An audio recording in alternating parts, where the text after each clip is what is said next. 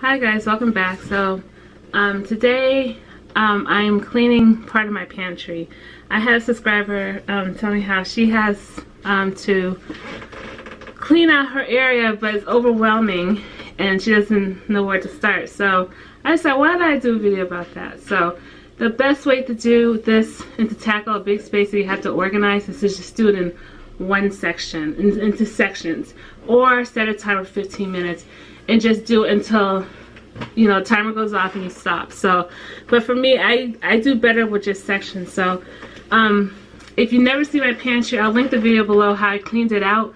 But my pantry, I'm blessed to have one. It's very small. It's very close quarter. So like right now my camera's sitting on a shelf, but we're going to tackle this cabinet and I'll show you how it looks. It's very disorganized, as you can see. I just have stuff shoved up there, and so what I'm going to do is pull everything out, get rid of things I don't need or expired, and reorganize it. If this is your first time on my channel, welcome. Thank you so much for stopping by. Please give me a thumbs up if you like videos like this, and if you feel like this is something you'd like to see more, please hit that subscribe button down below. I would love to have you as part of my It's Nadine family. But with enough said, let's start this, clean up this mess.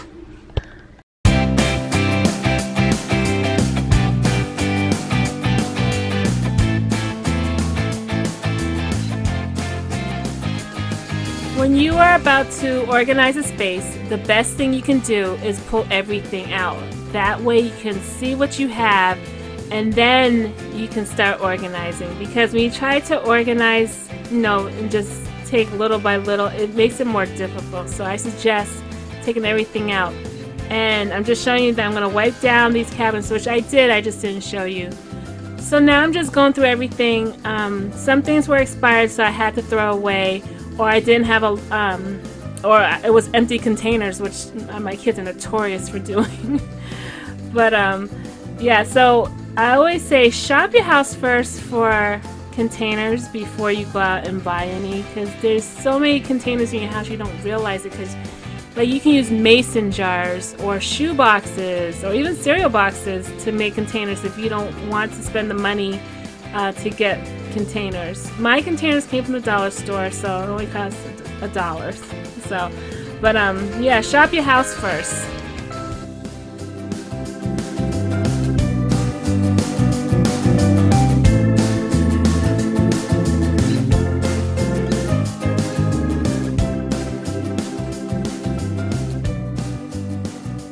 Now I'm trying to just put everything back in the bins. I washed all the bins because as you saw earlier, there was a molasses spilled all over in one of them, so I had to clean that.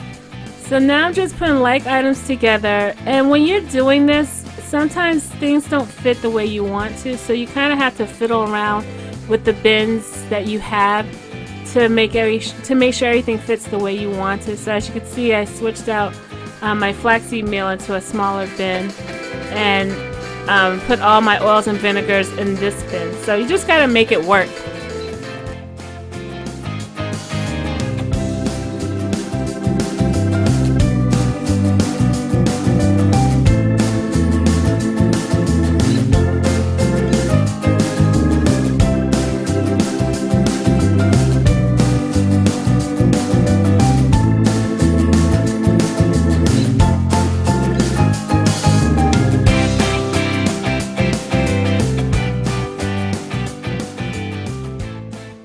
So this is what it looks like, and it didn't take me long. It probably took me 15-20 minutes because I washed the bins.